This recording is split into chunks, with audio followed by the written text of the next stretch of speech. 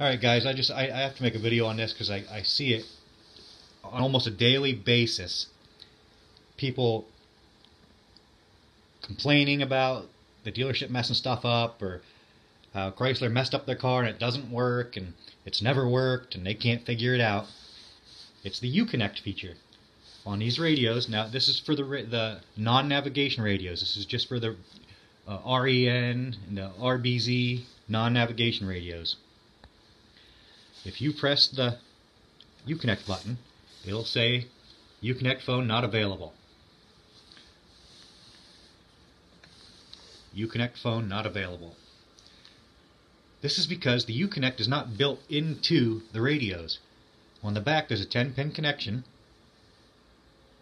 in the center that connects to the Bluetooth module, the uconnect module.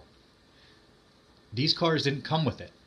These radios didn't come with it at all. You had to order it separately, install it, and have them activate it. So that's your problem. They didn't mess anything up. They didn't do it wrong. It's just your car didn't come with all the parts because it wasn't offered that way. Now you could have ordered it with the car and had the dealer put it in, but most people didn't know they had to do that. So it didn't get done. So I just wanted to put that out there because I seriously, on like a daily basis, people are saying, I need you to fix my car because the uconnect doesn't work. Well, it never worked.